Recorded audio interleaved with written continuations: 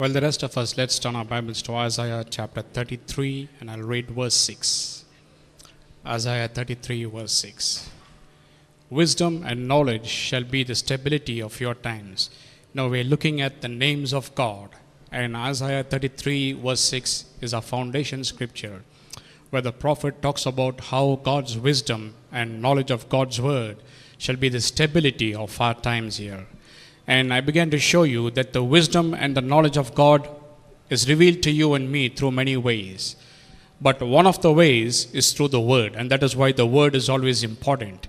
So God's wisdom and knowledge is revealed in the Word.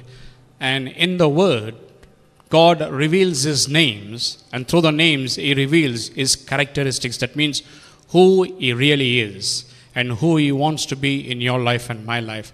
See, because I told you people have a distorted image about God. They have a wrong image. Sin has marred the image of God. So that is why God has to reveal Himself through the Word so that you have a right image about God. In fact, Jesus coming to the earth was that purpose, for that purpose. Not just to be the Savior and all those things. All those things are there. But one of the things is to reveal God. What is God? Who is He like? Is He good or is He bad? That is why He came to reveal the Father. So we looked at the names of God, and God reveals who He is there. He wants us to know who He really is, have the right image about Him and the right picture about Him. So we went to Genesis chapter 1, verse 1, where the very first verse of the Bible, it says, "In the beginning, God." So I told you that word God in the Hebrew is translated as Elohim.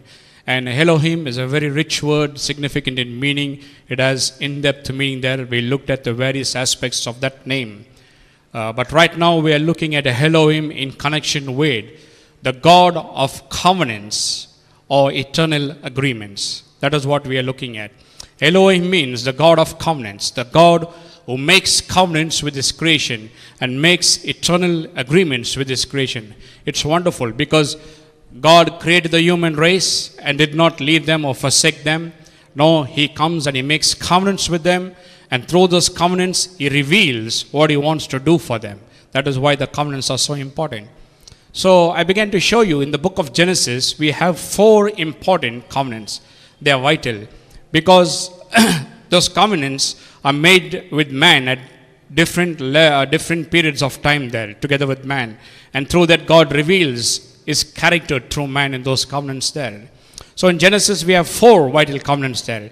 The first one is called the Edenic covenant in the Garden of Eden, where God created everything that man would need. And last, God created man and put him in the garden, and therefore showing man that He is the one who provides for all the basic needs of man. So that's a lesson there. If you have any needs, don't look anywhere else. Don't look to anyone. Don't look to human beings. Don't look to man for help. Look to God. Because He is the one who provides all your basic needs. So that is the first lesson we see through the Edenic covenant. Second, we have the Adamic covenant. Remember, God created Adam. He told him only one thing. He says, of all the trees you can partake except the tree of the knowledge of good and evil. If you partake, you will die. Die means you will become sin. You will be separated from me spiritually and then physically, and then forever, eternity, you will be separated from me. But Adam sinned against God. He disobeyed God. He partook of the tree of the knowledge of good and evil. But then we see the moment he sinned, God coming into the Garden of Eden, calling out to Adam. God didn't abandon him. God didn't leave him or forsake him and told him, I told you not to eat it. I told you the consequences, what will happen, but you disobeyed, now suffer it. No, He didn't say that. He came calling out to Adam as the seeking Savior to redeem Adam. And He takes an animal there, kills it, and takes the coat wet with blood and covers him. Therefore showing that He is a redeeming God. In Genesis 3:15, God promised a Redeemer. He says, this is just a temporary measure. But I will send a Redeemer who will shed His blood on the cross of Calvary. And whoever puts his faith on that blood there that is shed will be redeemed. So that's the second covenant. Third is the covenant that He established with Noah, called the Noahide covenant. Noah was living in a generation where it was evil, corrupt, and wicked. And God was grieved and vexed. And He had to destroy man. But then if he destroys everyone, he cannot work out his plans and purposes. So he had to preserve Noah. He makes a covenant with Noah, tells him to build an ark there, and he's going to destroy mankind. So he commands Noah to take his wife and his children and their wives and a pair of everything that has life into the ark. 40 days and 40 nights he's going to send for rain there. He told Noah. Noah did exactly. And we see here God preserving life and making a covenant with Noah and promising him that he'll never again destroy the earth with flood. And even today he gives us a sign, the sign of the bow in the sky, the rainbow. That is a sign that speaks to you and me also today, that he is always faithful to his promise. So that is the third covenant there. Fourthly, we began to look at the Abrahamic covenant. This is a very important covenant. And I began to show you that through the Abrahamic covenant, God was going to raise up a new breed of people, or a new race of people called the Jews. And they were going to be his chosen line. He is going to bless them, and through them bless the entire nations. So that is why the covenant with Abraham was very special. So we went to Genesis chapter 12 and verses 1 to 3. I told you God comes to Abraham. See, man doesn't go. It is God who comes to man. And God tells Abraham in verses 1 to 3, he says, I will bless you, I will make your name great among the nations, and I will bless all those who bless you. I will curse everyone that curses you, and in you all the families of the earth shall be blessed. Amazing promises God comes to Abraham and gives him there. In Genesis chapter 12, verses 1 to 3 there. But then God tells Abraham, because he was chosen for a special work there, God tells him to do three things. One is, he says, leave your family, leave your country first. Then he says, leave all your relatives, don't take anyone with you, and go to the land which I will show you. And then I showed you how Abraham obeyed only two commands. He didn't obey one. He left his country, he went to a land that God was showing him, but he made the mistake. He disobeyed God when he took his relatives, especially he took Lot. And because of that, I showed you there was a delay in Abraham entering the promised land. At least 2 years delay minimum. If you read in between verses, you will know that. A delay. Not only a delay, but also a strife between Abraham and Lot because of the shepherds. Both of them were blessed. Abraham was blessed abundantly. And Lot also was blessed because he was with Abraham abundantly. In sheep, in oxen, in cattle, in every single thing. The Bible says there that the land could not bear those blessings. And the shepherds who were taking care of the sheep, Abraham's shepherd and Lot's shepherd, they had some strife and some disagreements and quarreling. And because of that, Abraham and Lot also had some strife and thing there. And then finally Abraham exercises his godly qualities and he says, let's not fight. After all, we are relatives, so let's not fight. We are brothers, he says. And he says, look at the land before us. You choose. I give you the first choice, first preference. You choose. If you chose the right, I will take the left. If you chose the left, I will take the right. Now, I showed you all these things last week. I spoke to you. Many people think that Abraham was a fool. No. He was not a fool by giving the first choice to Lot. In fact, he was trusting God. He believed God's promise. And that is why he told Lot, you chose. Abraham knew if God was with him, then God will bless him. God promised that God will bless him. So it did not matter which piece of land he took or which piece of land Lot gave him.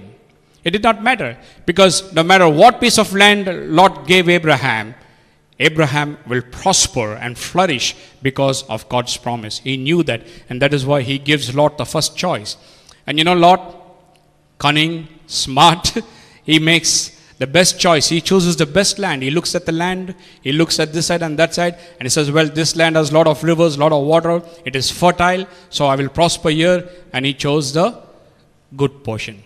Abraham says, fine, no problem, I can take any portion, I will prosper in that. So that is what we see here. Now, come down to Genesis chapter 13. Let's go there for a moment.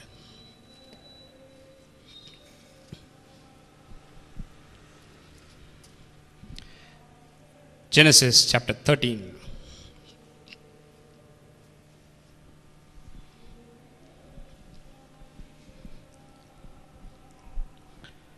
verse 14.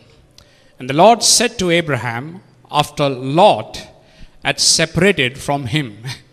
It's an amazing verse here in verse 14.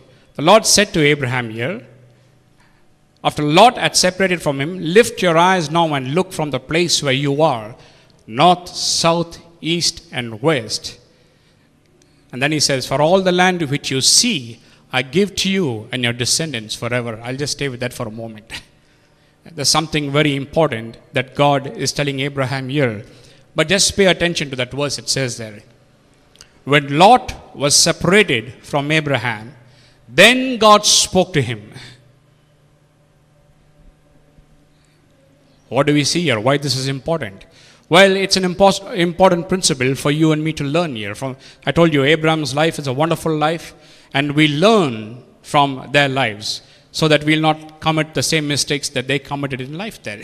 We learn from them, the good things there. So, what is God teaching here?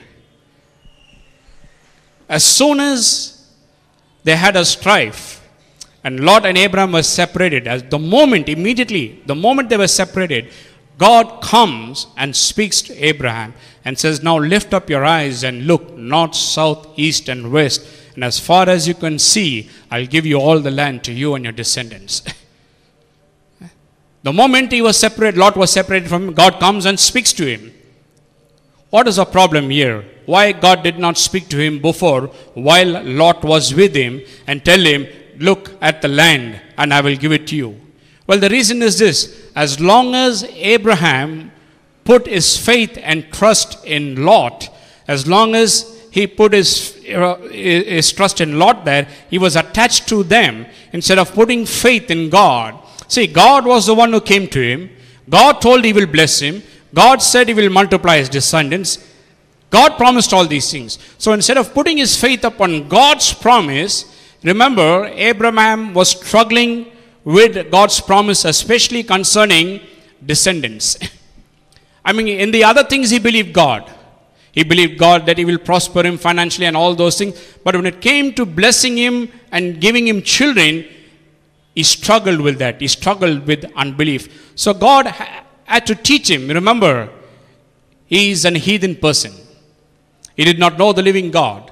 So God came to him. God gave him all this wonderful vision there and blessings there.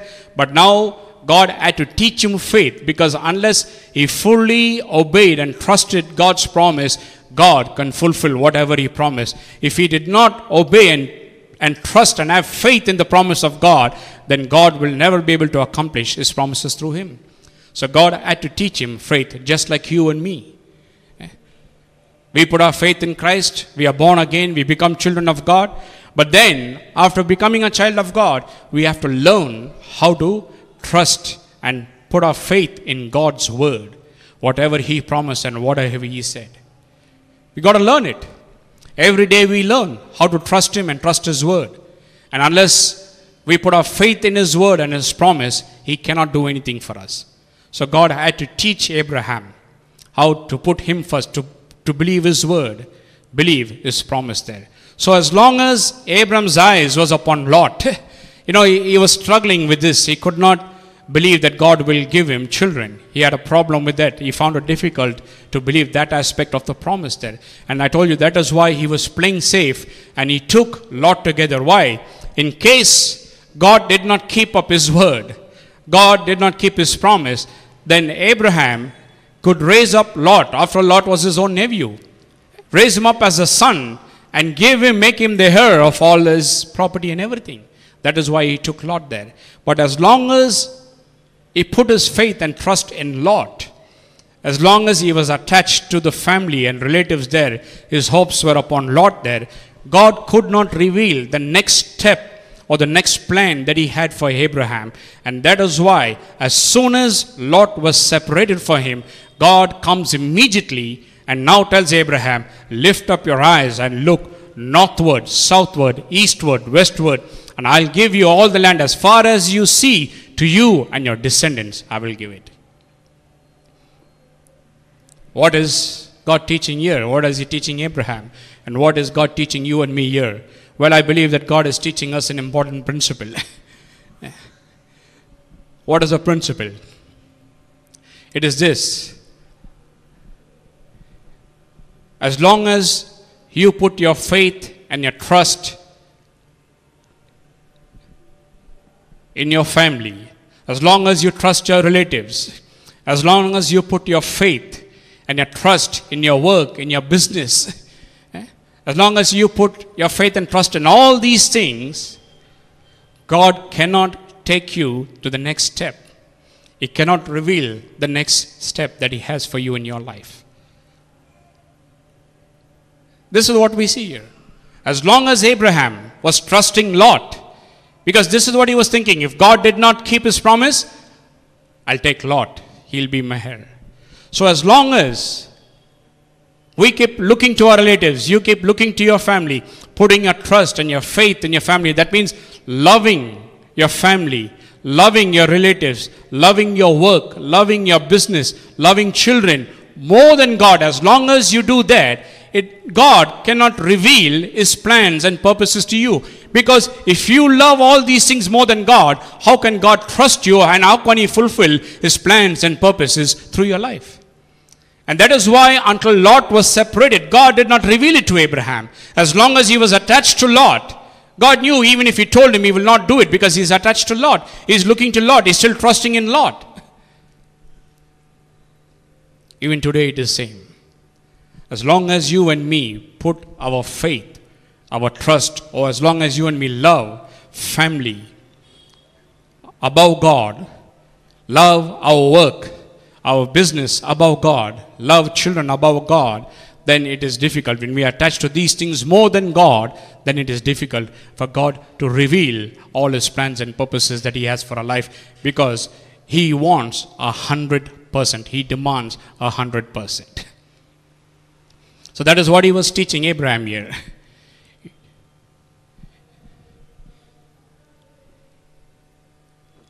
So husbands, yes, love your wives, but not more than God. God needs to be first in everything. Parents, love your children, but not more than God. Children, love your parents, but not more than God.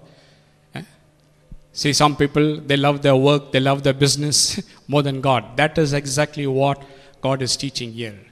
When you love something more than God, then God cannot reveal His plan and purpose for your life, because you are so caught up with that particular thing that you are doing there. You are focused on that. Even if God tells you, you'll never do it. You'll never do it. Working is good. Everything is good. But the thing is, I'm talking about loving wife or loving husband, loving children, or children loving parents, or studies and work and business more than God. That is what I'm talking about. When you put something else before God, when God becomes secondary, then God cannot reveal to you, because if He reveals, you will not do it. You will not fulfill it. You are so caught up with this particular thing that you will not even pay attention if God speaks to you. And that is why God had to wait until Lot was separated from Abraham.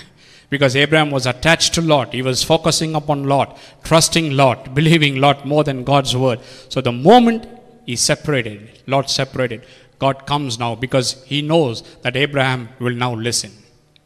He knows that. So long Abraham was giving importance to Lot. But now God knows he will listen. So God comes to Lot, and God comes to Abraham and tells him there, lift up your eyes and look towards north, south, east and west.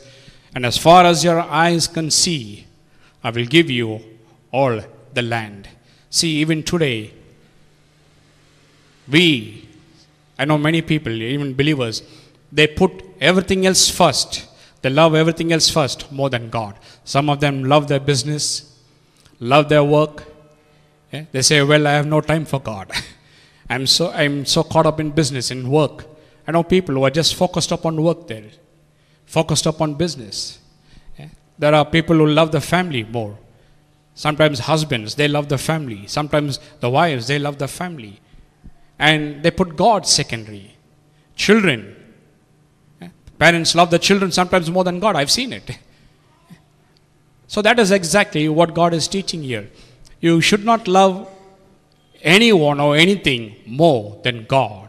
God demands 100% of your total being. Then only He will reveal to you His plans and purposes. If you put anything else above God, more than God, then it's difficult for you to even listen if God speaks. Because you love something, and whatever you love, you will give your energy, your strength, and everything you will give to that. So even if God speaks, you will not listen, you will not know. You will never fulfill it, you never do it there. Now this is taught all over the scriptures. Turn with me to Deuteronomy chapter 6, verse 5.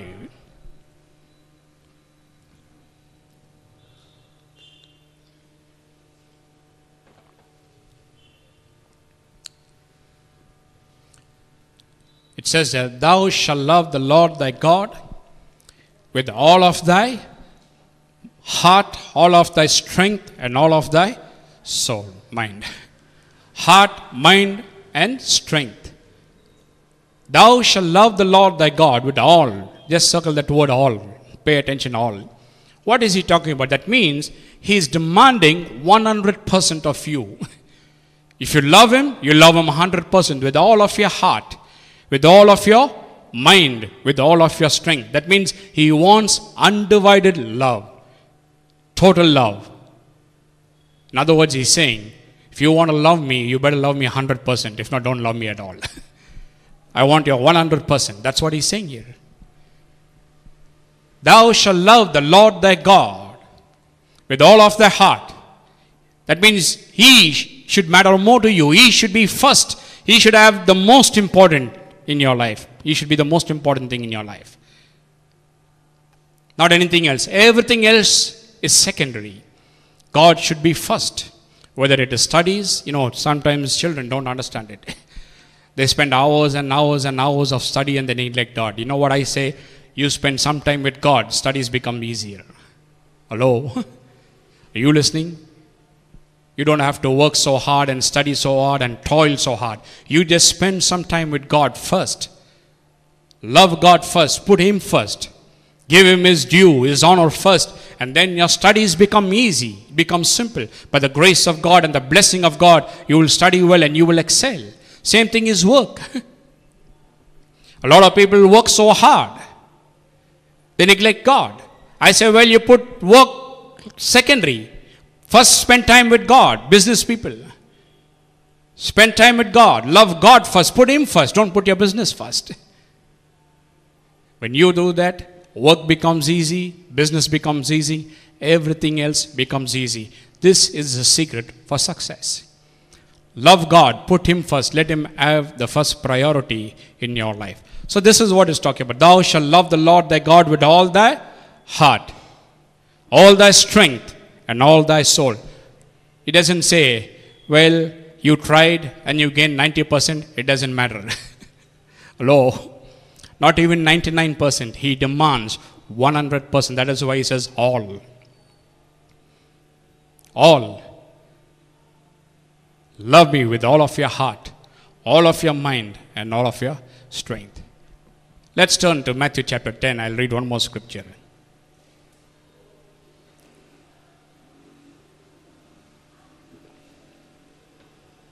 Matthew chapter 10, verse 37. Some scriptures will shock people in the Bible if you don't understand it the right way. He who loves father or mother more than me is not worthy of me. And he who loves son or daughter more than me is not worthy of me. Hello, first he's talking about children. He who loves father or mother more than me, God. See, God should be first. He who loves father and mother more than me is not worthy of me. Now, why you should love God more than your mother and father? Because it is God who has given you a good mother and father. Hello?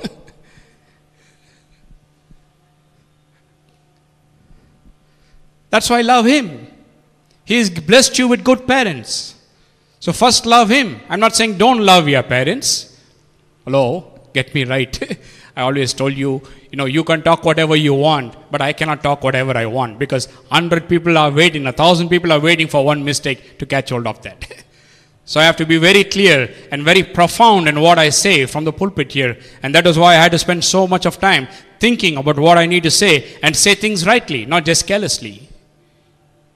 Some people use the pulpit such a careless manner. They'll just come and blabber something here.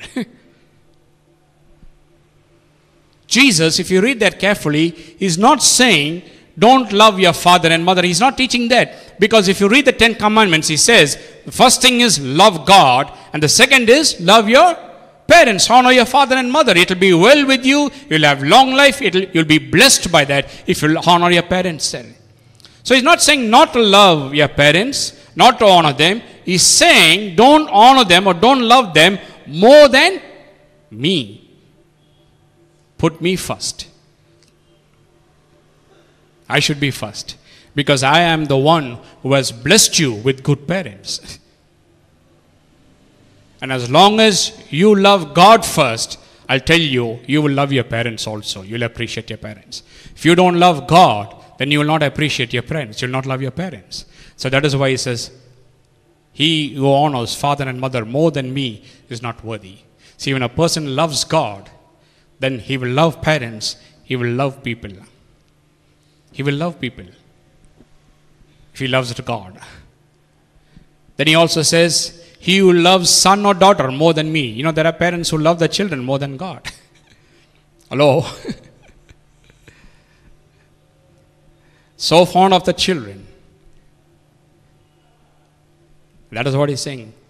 He who loves son or daughter more than me is not worthy of me. Why? Because God is the one who blessed you with that wonderful child. Children are a gift from God. So don't love them more. God is the one who gave you children. Look to Him. Trust Him. Trust Him. He's the one who blessed you with children. So love Him, thank Him, praise Him, worship Him for that. So that is what it's talking about here. It's not talking about should not honor your parents or should not love. No, it's not teaching that. Saying, don't love them more than me. Love me first. Put me first.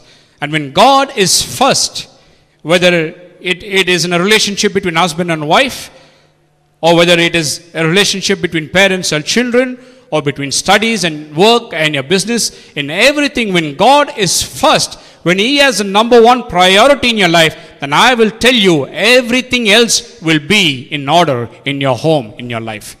Are you listening? When God is first, you don't have to worry about your children. You don't have to worry about your work and your business. Everything will be in order. When you honor God and when you love God with all of your heart, all of your mind and all of your strength, then God will honor you. He will love you and He will bless you and He will take care of everything that you do. That is why He says, put me first. Trust me first. Okay, let's come back to Genesis chapter 13, verse 14. So we see here that God comes to Abraham the moment Lot is separated from him and tells him to lift up his eyes and look. To look as far as he can see, to the north, south, east, and west, and that God will give him all the land and to his descendants. Now, why God tells Abraham to lift up his eyes and to look and to see? In other words, He's saying, look at the land and see. See north, south, east, and west.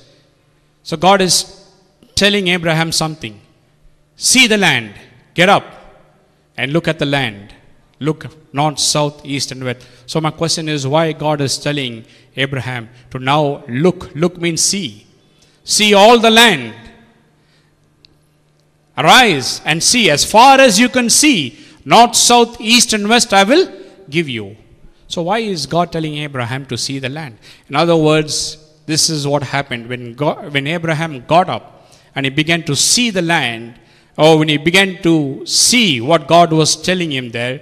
God was giving Abraham a vision of what God had in store for Abraham's life. That is what He was saying. Look at the land and see. In other words, God was telling Abraham, I want you to see what I have for you. So arise and look. This is what I have for you. Look at it. Get a vision of it. Get a glimpse of what I have in store for you. See, it was not until Lot was separated that God comes and tells him this. So that is what God tells him. See. So when Abraham saw the land, in other words, God was giving him a vision of what God was going to do for Abraham. He was going to give him the land as far as his eyes could see. North, south, east and west. So that is what we see here. God had to give Abraham a vision here. But then the thing is this. Just giving him a vision would not be sufficient. God was teaching him faith. He had to learn faith. So how to teach him faith? So that is why God says, look at the land. Arise and look at the land. As far as you see, I will give it to you. So what God was teaching him there, in other words, every time he looked at the land, God was teaching him how to keep looking at the promises of God. So when Abraham looked at the land, he was reminded of the promise of God. See, before what he was doing, he was looking at Lot, his nephew. And as long as he was looking at Lot, God could not fulfill his plans and his purposes for him. So now he says, look at the land. Don't put your eyes on Lot. Lot is no more with you. So put your eyes on the land. Why the land? Because every time Abraham looked at the land, he lifted up his eyes and he saw the land. He was reminded of the promise of God, that God told him that God will give him this land as far as he could see, north, south, east and west, to him and his descendants. So every time Abraham looked at the land, he was reminded of the promise of God. So he kept looking, he was reminded of the promise. You know what? It's a principle. The more you look at the promise of God, the more you begin to believe God and His word. Are you getting it? The more you look at the promise of God, the more you believe it, the more it becomes real to you, the more easier it becomes for God to fulfill His promise in your life. The moment you take your eyes off God's word and put it on the problem, finished. You are like Peter, you will be sinking. Hello?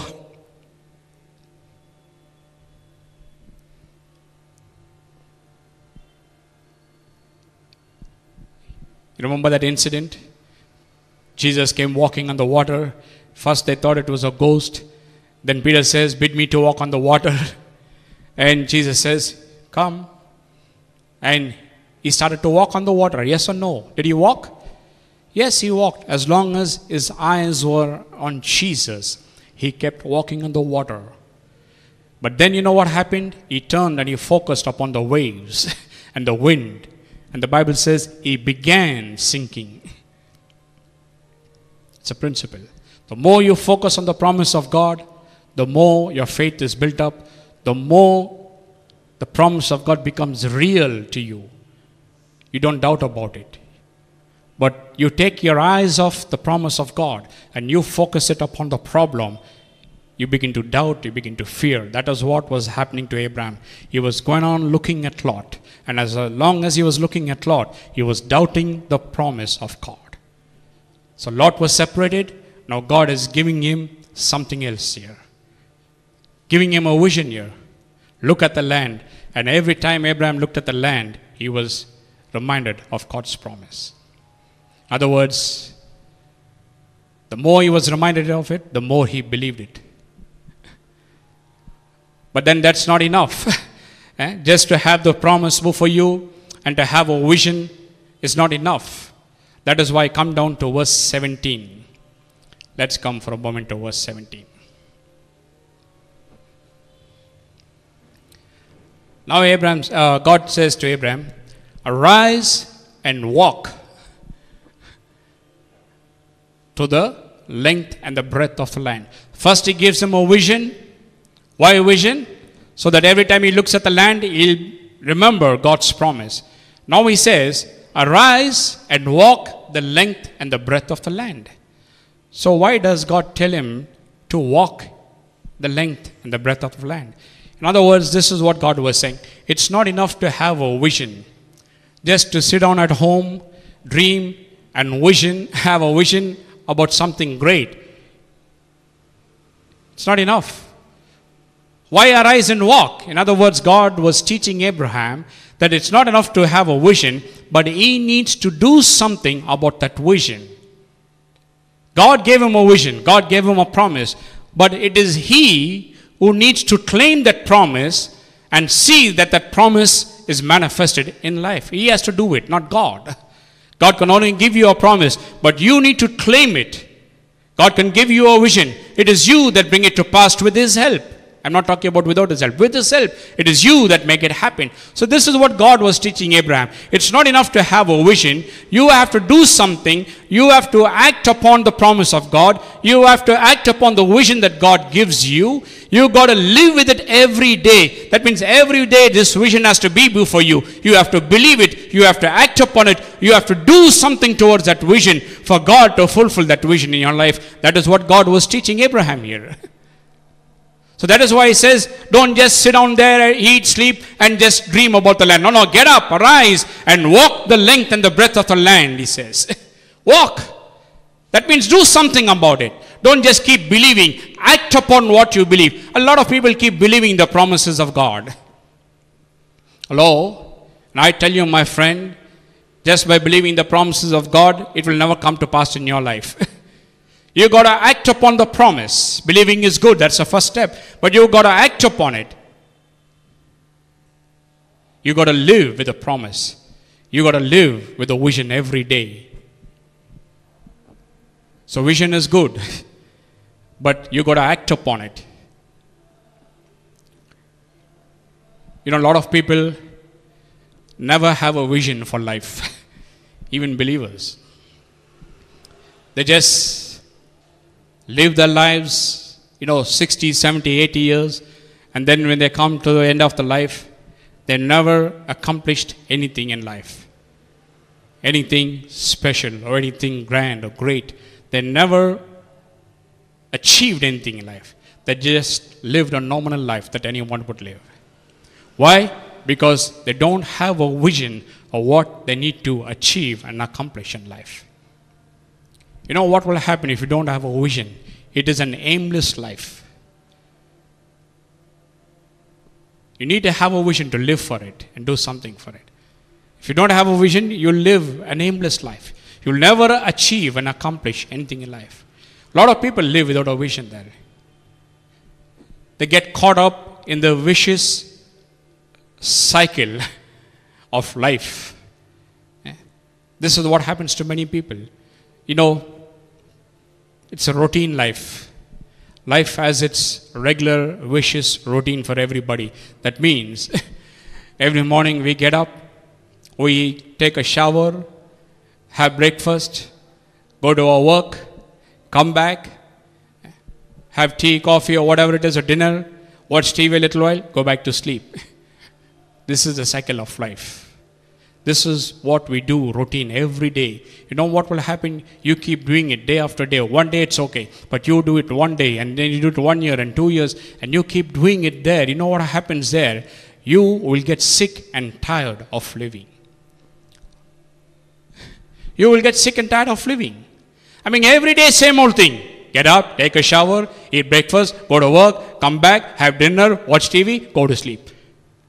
No purpose, no vision. You don't have anything to accomplish in life, nothing to achieve in life. Life will be bored. You'll never find life exciting and thrilling because you have nothing to live for, no vision, nothing to accomplish, nothing to reach out for, nothing. So naturally you'll be bored. I say such people are just existing in the world. They're not living. So a lot of people are just existing there. They don't live. To have a vision means to live. And life means is to be vibrant. You see a person who has life, he's vibrant, he's active, he's full of energy, full of power. Why? Because he has something to achieve and accomplish in life. A lot of people don't have a vision for life. They don't know what they want to achieve, don't know what they want to accomplish in life. Same old routine, vicious cycle. You know, I had a colleague, and this is what he said. He was around, I think at that time, I think around 60 years old. So, he said, well, every day, same old food, same old house. And then he said one thing. Same old wife. In Tamil, he said, Ade saapade, ade veedu, ade pondati. I mean, here is a man who is 60 years old, no vision, no purpose here. And after 60 years, this is what he's saying. Same old food, same old house, same old wife. Nothing to accomplish. Nothing to achieve. This is what will happen when you don't have a vision for life. Young people who are hearing it, God bless you. If you just get a vision, it will change the way you live every day. Every day. I mean, you just look out in the news. Look out at the secular world. There are people without God, but they understand the principles of God. Young people, 13 years old, 14 years old, 16 years old, achieving great things in life even at the age of 13. Why? Because they have a vision to accomplish something, and because of the vision, they devote all their time, all their strength, all their energy towards that. And with the help of God, they are blessed and they are prospered and they achieve great things. Every day it's happening. Then why can't you and me, who are children of God, hello, who have and serve a mighty God, why can't we achieve great things? We don't achieve it because we don't have a vision. There are other people who have a vision, but they don't do anything about it. They just eat, sleep, and wish that the vision will come to pass. You know what I call that? I call that wishful thinking. Wishful thinking, I would say, is at least good because you are thinking something positive, not negative. It's better than negative thinking. But the problem with wishful thinking is there's no guarantee that it will happen. But the promise of God is guaranteed. Hello? It will happen. When you start looking at the promises of God and believing it there, that will happen. There is more guarantee there. So that is what God is teaching Abraham. It's not enough just to have a vision and to sit at home and dream and wish that this will happen. No. God told him, arise and walk the length and the breadth. And as far as you walk, every step that you take, the sole of your feet treads upon the ground, I will give to you to possess the land. God told him that. So this is what I think Abraham must have done. Every day he would have got up and he would have walked the length and the breadth of the land. Every day walking. And all the people around must be thinking, Abraham's gone nuts. All of a sudden this old man is getting up and he's jogging. What is he doing? He's jogging. One day he's going the lengthways. Another day he's jogging breadthways. What is gone wrong with this man? But you know what? It didn't matter to Abraham. God told him to do it. He simply obeyed. He learned how to trust and obey God. He learned to do it. He was learning by faith. He was learning faith. And as he kept walking or jogging the length and the breadth of the land, and this is what he was saying, this land belongs to me. It is for me and my descendants. So every place that he walked upon, the length and the breadth, he was saying, it is mine. It is for me and my descendants. He was saying it. What is the principle? In other words, he was claiming the promise of God. See, it's not enough to have the promises. You got to claim it until it becomes real in your life. If the promises of God come upon your life and my life automatically, then I would say every Christian person must be blessed, must be healed, must be prosperous, and must be in the top, isn't it? I mean, that's logic. But it never comes upon you automatically. God gives you the promise, but you have to take it and claim it and believe it and act upon it and see that the promise is fulfilled in your life. Some people have this idea that God will do everything for them. It may sound very nice, my friend. May sound very spiritual, but you know something? God will not do anything for you because he has already done everything for you on the cross of Calvary. And that is why he said it is finished. Whatever he needs to do for your victory and my victory, your success and my success, he has done it, accomplished it. And that is why he says it is finished. Now you have to do what he has told you to do, and you got to take the promises there, believe it, act upon it, claim it until it is manifested in your life. You got to do it. That is what God was teaching Abraham. Look at the land and then walk the length and the breadth of it. So as he was doing it, he was saying, well, this is mine. It belongs to me and my descendants. Well, what happened after that? Next week we'll talk about it, because that's very interesting. That's the interesting part, because a lot of people will think, well, if you just claim the promise, God has given you a vision and God has given you a promise and you claim it, just like that it will happen. You think that. But come next week, I will show you what happened. Shall we all stand? But I tell you, my friend, God has amazing blessings for you and me. See, Abraham is just an example. I told you he was a heathen. God came to him, promised him mind-blowing blessings. His mind could not understand it. And he does the same to you and me also. You and me also were aliens, strangers, outside the covenant. But God came to you and me. Chose us for what? For astounding blessings. The Bible says that no mind has ever imagined, no heart has ever conceived, no eye has ever seen, no ear has ever heard the great and the glorious things that God has prepared for all those who love Him. If you love Him, God has amazing things for you in your life. He has planned amazing blessings, blessings that you cannot even imagine with your mind. Amazing. And that is why the next verse Paul says, that is why He has given us the Holy Spirit. Why? To show these blessings, to open up our eyes of understanding, that we may see the glorious things that God has in store for us. I tell you, my friend, it doesn't matter what level of life you are in now. I tell you, God has much more than what you have. Amen? He has much more for you.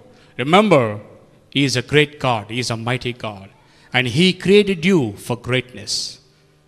He created you for greatness. So don't be content with what you have and what you possess. No, you were not born for that. You were born for much more than that. Are you getting it? You were born for much more than that. You were born for greatness. You were born to achieve something great and glorious. That is why I like that prayer in Jabez. I'll never forget it. I told you that prayer is a prayer where you have to pray all your life. Jabez was blessed to a certain extent, but he was wise enough to know that God did not create him just for little blessings. He was wise enough to know that he was created for great things for God. And that is why he prayed, oh God, I pray that you will take what I have, bless it, multiply it, enlarge my territory. That means make it more. Wonderful prayer. Believe God, my friend, is a great God. He has created you for greatness. He has created you for abundance. I always say this. When you ask God, He doesn't give you according to your need. That's what Paul says. See, Paul understands God. He says, my God shall supply all your needs according to His riches and glory that is in Christ Jesus. If you have a need and you go to God, He doesn't give you according to your need. No, He gives according to His riches. It's like this. You want food or you want a little money, and let's say you go to the king and you ask him, I just want food for today. I'm dying, starving. Give me little food or give me little money. You think the king will just give you little food and little money? Hello? No. He will give you according to his status, not according to what you want. You may say, give me little money. No, he will give because he's a king. And that's what a king is about. He will give you liberally. More than enough He'll give you. If He can do that, then how much more our God, who is the King of all kings. Amen? So believe for more. Don't be satisfied and content with whichever level of life you are. You may be blessed. I'm not saying no. But that is not the level that God has for you. God has much more than that. And believe the best, be the best, achieve the greatest in life. Shall we just thank God for His word? Oh, we just thank you, Father. Thank you, Jesus. Father God, we just worship you, O God.